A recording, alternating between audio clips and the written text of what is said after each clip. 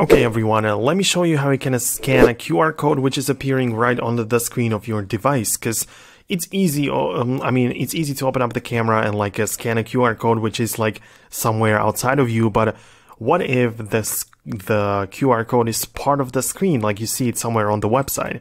So let's say that I open up the Safari like this, and I just go ahead and go to Google and look up some kind of QR code. So I'm just going to show it to you exactly how it works. Go to the images, and I'm just going to look up the QR code like that. So QR code, search for it like this.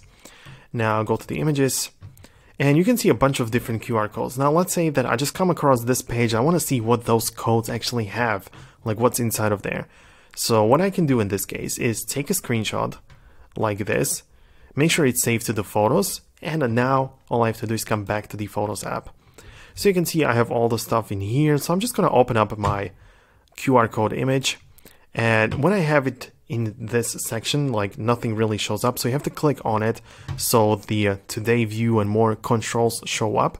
And one of them, it's kind of hard to notice, but at the bottom you have this little button in the lower right corner. So when you click on this, this is the live text feature, and now it reads every single text like a normal text, as well as the QR code. So this can read the QR codes. Right now, if I click on this one, it shows me that this is the URL for that specific QR code. I can, of course, open it in Safari, add it to the reading list, copy the link, share it. More stuff is available, as well as for other QR codes. So definitely very useful. But it is also possible that this does not work for you, because the feature live text may be disabled in the settings. So this is another important part to pay attention to.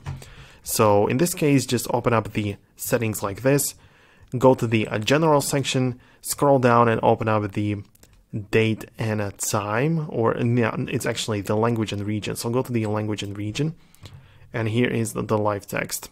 For whatever reason, I've mentioned it a couple of times in the past, for whatever reason, we have the live text setting inside of this language and region. I have no idea what it does in here. I don't think it belongs, but yeah, you have to have it turned on. It's in there in the settings, and when you do have it turned on, you can take a screenshot of any QR code and then read it. So definitely something to know about.